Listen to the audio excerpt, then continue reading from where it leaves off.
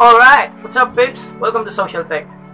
First of all, my name is Dex. So, this morning, may dumating sa akin na laptop, ang problema niya is auto-shutdown. Yung troubleshoot ko, nung nakita ko siya, is yung pinaka-problem, fan. Need to replace yung fan. So, naghanap ako, walang fan at mahirap palitan na kagaya nun. So, ang ginawa natin is replacement lang and modification ng fan. So, let's skip to the talks. So, papaliwanag ko sa inyo. Ito na yung video.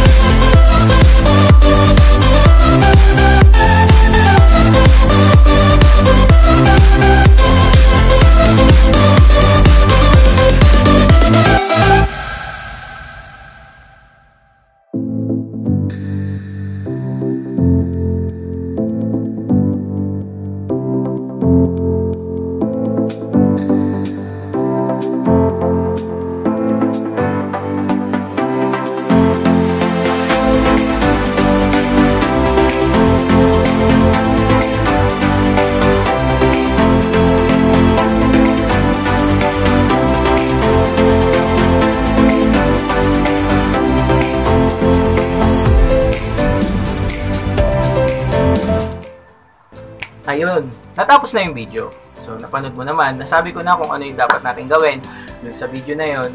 So, hopefully, naintindihan nyo. Kung naintindihan mo, thumbs up naman dyan. Kung hindi, thumbs down. Comment down below kung ano yung hindi nyo naintindihan. Pag-usapan natin. Yan. At, kung gusto nyo pa ng iba pang mga tutorial videos at iba pa, subscribe to my channel. Hindi ko pa alam kung ano yung mga i-upload kong iba. So, marami akong idea. So, subscribe to my channel and see you soon. See you again next video. So, that's it for now. Bye-bye!